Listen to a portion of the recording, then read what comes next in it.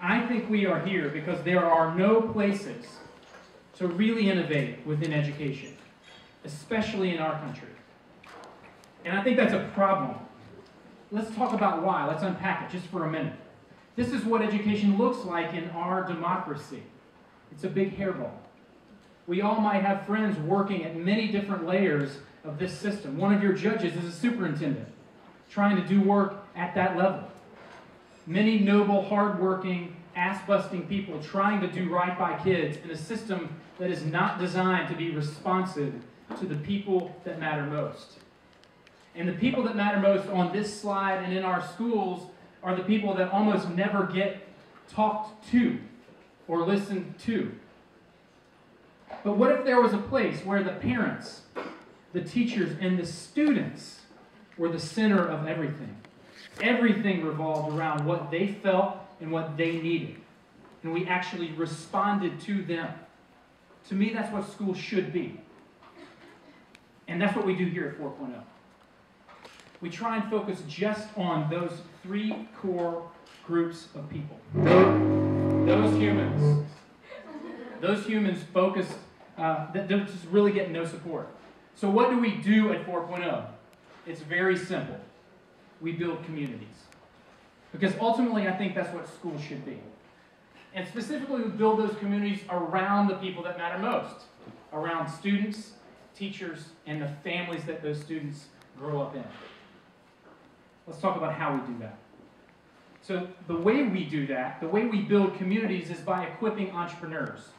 You're about to meet 12 unbelievably gutsy people. They're entrepreneurs. A lot of them did not call themselves that 6 months ago. Some of them still struggle with that word. And that word doesn't mean a damn thing to me, but what they're doing every day does. Because they are actually solving for those three groups of people. They are ignoring all the other stuff and they're just focusing on solving the acute human needs that the people at the core of our system need someone to address.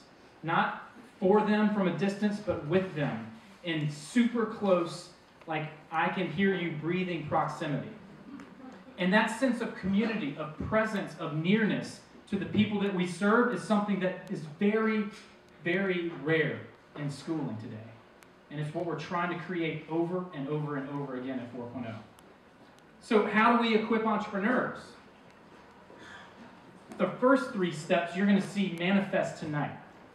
Everyone you're about to hear from has gone through these three stages. They pick really kick-ass problems, big problems that people face every day. And they took time to say, how can I solve that problem in cheap, fast ways, in close proximity to the person who has the problem, so that they can understand what's actually going on at a human level and solve that, not try and force the thing that was in their head a month, a year, a week ago into fruition if no one actually needs it.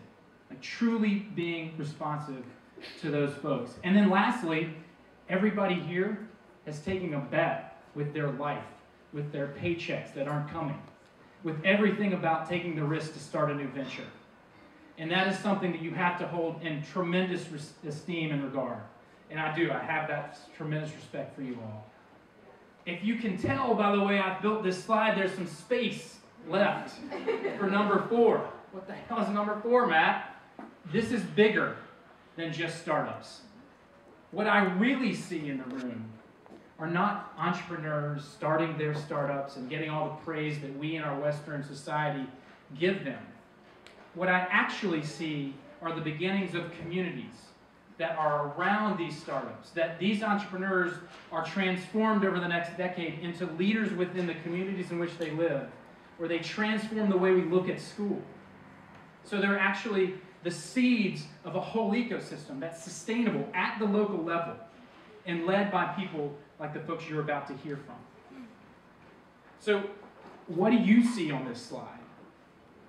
A ridiculous reference to the Brady Bunch? Maybe. A good answer is entrepreneurs. But you know what I see? I see a better New Orleans. I see a better New York City. I see a better Baltimore. I see a better Haiti. I see a better world. That's what these guys are in the business of doing. Not just building sexy startups we're all really psyched to tweet about. They are fundamentally changing the architecture of how we center our schooling around our children. And that's a big deal. So I cannot tell you how much it means to our team that you are here, because they cannot do this in a vacuum. Everything about tonight is to build dialogue between you and these entrepreneurs. Not for them to talk at you, but for them to talk with you. And you will learn in a second about how you're going to give them that feedback. But that's what we do here. We build community. We don't just launch startups. So, exciting news that you'll learn about in a few weeks. The launch app for the next season of this exercise that you're seeing come to life now comes alive in February. So please keep your eye out. It's on the headband, and it's up there.